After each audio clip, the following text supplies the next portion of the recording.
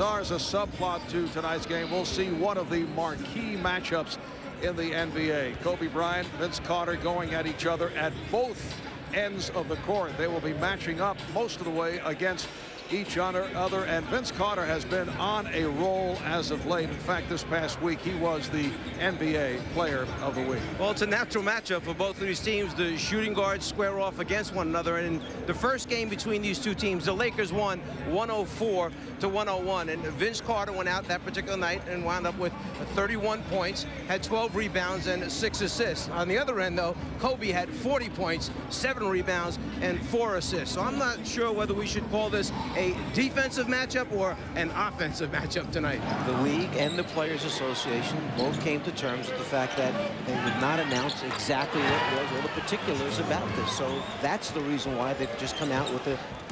Kobe, incidentally, still bothered by the ankle injuries. Phil Jackson telling us earlier that it's more of a bone bruise in terms of the right ankle. Vince Carter from downtown effortlessly. Raptors 5, Lakers 4. We've played a minute and a half. Here's Carter again.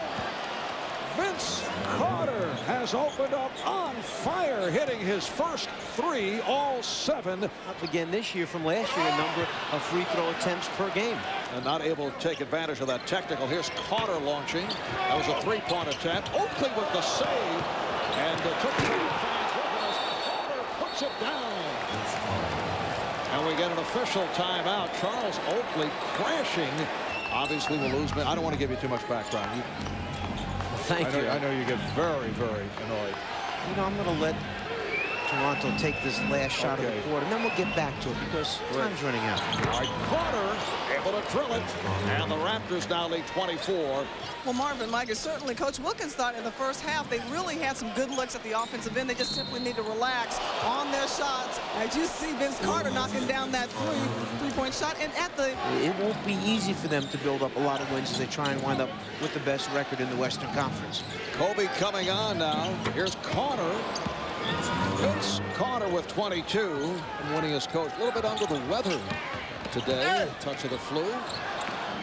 Spent 5 years with the Knicks, couple of years with the Nets, preceded by 5 years in the CBA. Here's Carter with the step and a tomahawk.